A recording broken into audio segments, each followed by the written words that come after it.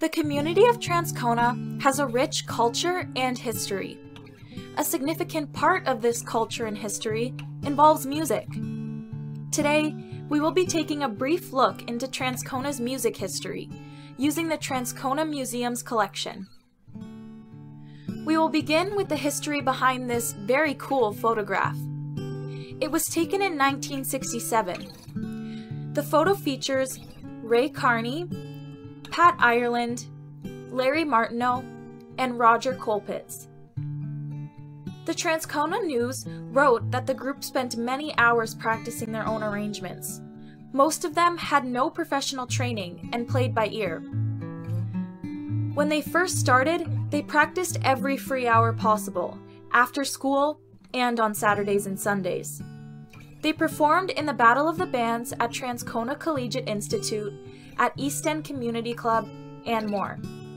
They were said to be the sound that Transcona had been missing. Another local band was the CNR Transcona Shops Pipe Band. The pipe band was formed by a group of Transcona shop workers in 1921. The shops are located on Pandora Avenue. This photograph is of the Transcona Shops Pipe Band in 1913. For many years, the CNR Transcona Shops Pipe Band was led by Pipe Major Alexander Sandy Cameron. Pipe Major Cameron is this man here. The pipe band performed at various social and community events in Transcona and Winnipeg, as well as across Manitoba. This photo here shows the pipe band at Grand Beach in 1923. The pipe band was quite successful. In this photo here and this photo here, you can see them posing with many different trophies and plaques. Between 1928 and 1932, the pipe band won 18 first prizes. For example, in 1928 and 1930, they won the J.W. Stewart Cup at the Vancouver Caledonian Highland Games. Their most notable triumph was scored in Toronto in 1931 when they won the championship for military and civilian pipe bands. Some of their other accomplishments include being a part of the procession through Winnipeg on May 24, 1939, as King George and Queen Elizabeth passed through on their royal tour of Canada. They also led the parade for the town of Transcona's Silver Jubilee in 1936, and they were regular participants in the Decoration and Remembrance Day ceremonies in Transcona during the 1930s and the 1940s, which you can see in this photo here.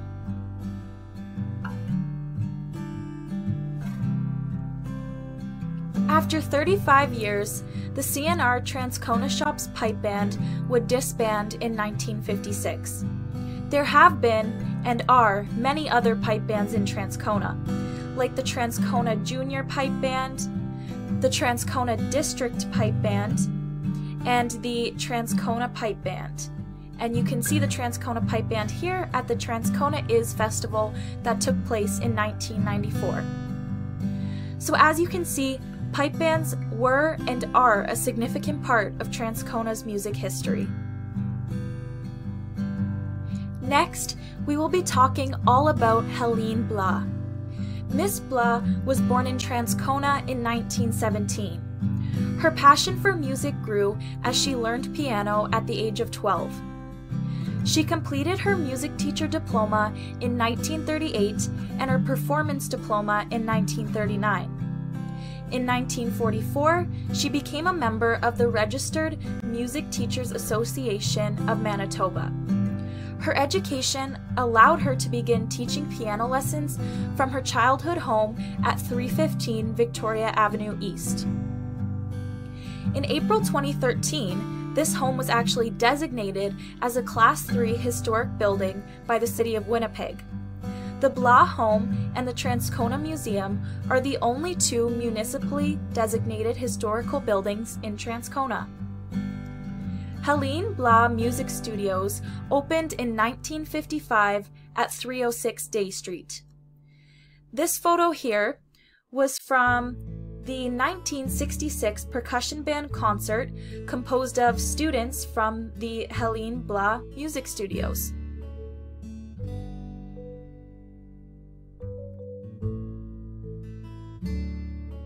Each year, her baby grand piano was moved to a local auditorium for a piano and percussion band recital to raise funds for the Society of Manitobans with Disabilities. Here you can see Jimmy Zurcher playing the piano at one of her annual recitals. Her students also performed at many other festivals like the Transcona Festival of Music organized by Club Musicona.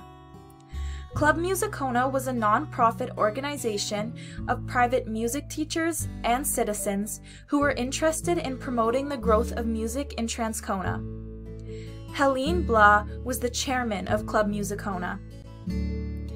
Here you can see some of her students performing at the 1969 Transcona Festival of Music.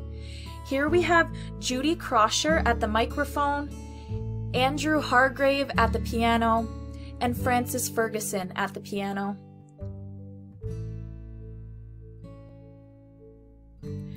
Blas' junior percussion band was particularly successful. These photos show the junior percussion bands who won the Quinton Dyework Shield at the Manitoba Festival of Music for the 5th, 6th, and 7th consecutive years in a row. In 1977, Miss Blas made the decision to amalgamate Helene Blas Music Studios with the well-known and newer Miller School of Music at 112 Regent Avenue West. From there, she eased her way into retirement. Helene Blas passed away December 14, 2012. She will be remembered by her passion for music and her great impact on young people and music in Transcona. Her impact continues with the Helene Blas Music Scholarship Fund through Conservatory Canada. Like Helene Blas, the Walsh twins were also well-known musical figures in Transcona. In 1972, the Walsh twins moved to Transcona. The twins, who were known for their amazing singing voices, put on nightclub shows featuring Elvis's music. Elvis was actually born a twin, and at that time, the Walsh twins were the only twin Elvis impersonators. Their first local performance was at the Central Hotel. They became very popular in Transcona and Winnipeg, performing at many bars and events, like Transcona's High Neighbor Festival. Even though the Walsh twins were not born and raised in Transcona, they always told people they were from Transcona when traveling. They were proud to call Transcona home. The band Harlequin formed in Transcona in 1975 with Ralph James, George Belanger, Glenn Willows, Gary Golden, and David Budzak. The band was soon discovered by Jack Douglas, the producer of Aerosmith. They were subsequently signed to CBS or Epic Records in 1979. The band went on to be quite successful. For example, their first LP, Victim of Song, went gold. They had many hit songs including Thinking of You, Innocence, Superstitious Feeling, and I Did It for Love. In 2006, the band was inducted into the Canadian Music Hall of Fame. In the 90s, the band became the unofficial house band at Joe's Garage or the Pandora Hotel. The band continues to perform, with Greg Belanger being the only original member. The new members include Derek Godfried, Nick Rivers, Darren Moore, and AJ Chabidon. Fun fact, the guitarist Derek Godfried was trained by Doug Ketchison, a teacher at the previously mentioned Miller School of Music. So as you can see, this band is deeply connected to Transcona. Now on to some pieces in our collection. The museum maintains and preserves a collection of musical instruments, recordings, sheet music, concert programs, and books, as well as other musical paraphernalia. It is a collection that reflects the musical history present in Transcona that is still celebrated today.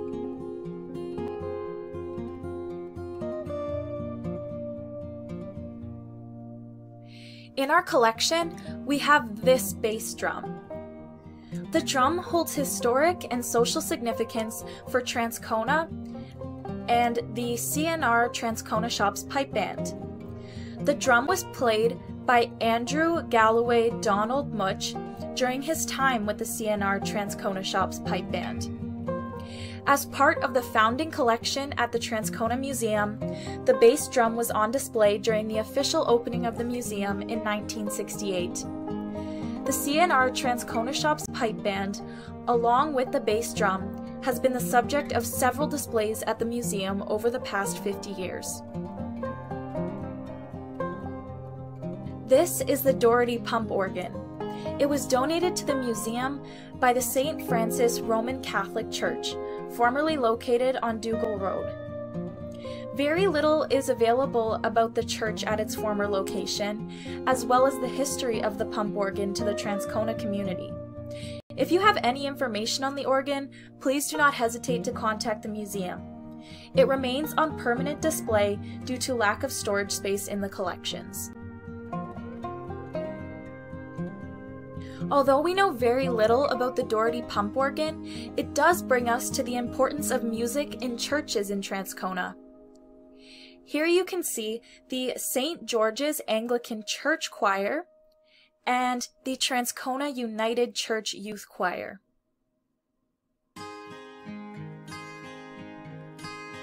Our current exhibit, Collecting Transcona, Connecting Manitoba, presents a history of the Transcona community through its everyday objects.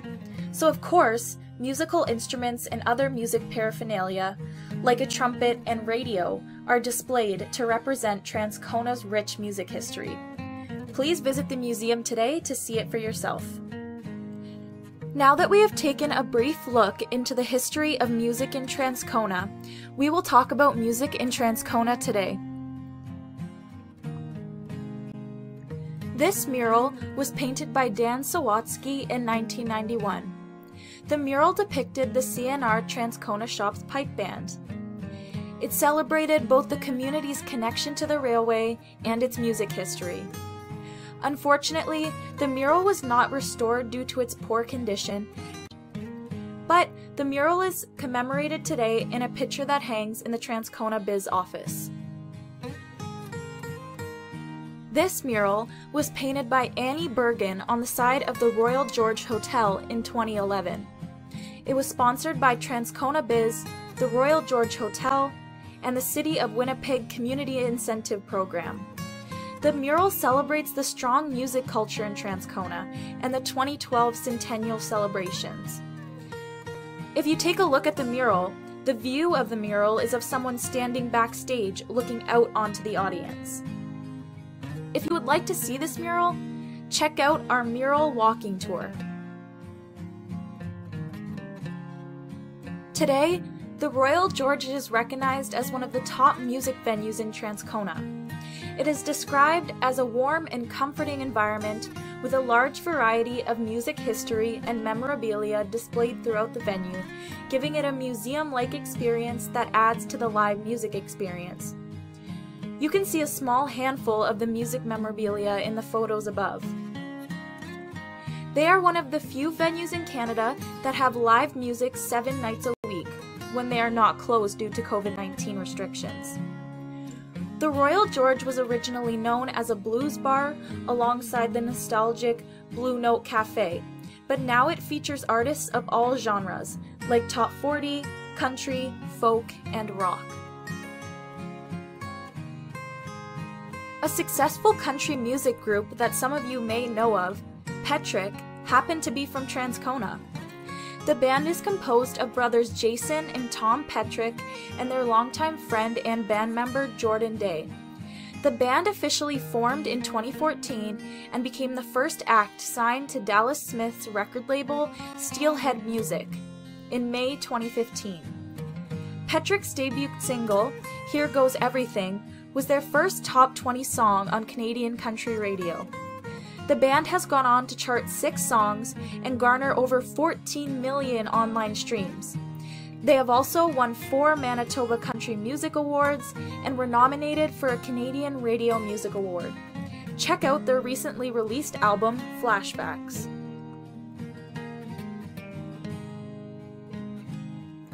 With COVID-19 forcing most events and activities to go virtual, musicians have had to adapt how they perform. Transcona collegiate music students demonstrated their ability to adapt to the online music space by creating a video for the CBC Music Class Challenge. On November 14th, TCI music teacher, Mr. Steinhilber, asked if anyone in the band or choir would like to be a part of the CBC Music Class Challenge. The students in this video are those that volunteered. The students arranged the song, recorded all of their parts in their own homes, and had a friend from the TCI dance class add her art to the video, all in 10 days. So no matter what the world throws at Transcona, its deeply entrenched musical culture prevails. So, where do you think music history and culture in Transcona will go? Do you know of any local up-and-comers? Please comment below with your answers or with any music history that may have not been included in this video.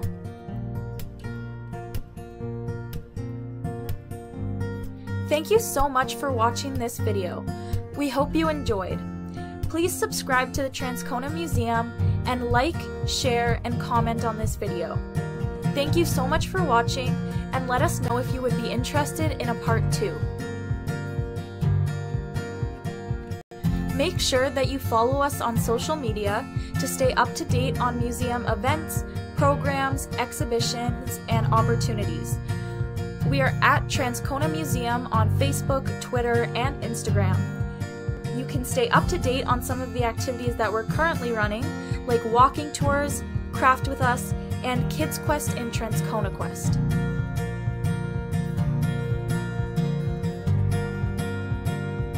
Finally, please make sure to visit the Transcona Museum. For all information or inquiries, see the phone number, email, and website below. And please make sure to check the COVID-19 restrictions and guidelines for museums before you come to the museum. Thank you so much for watching. I hope you enjoyed.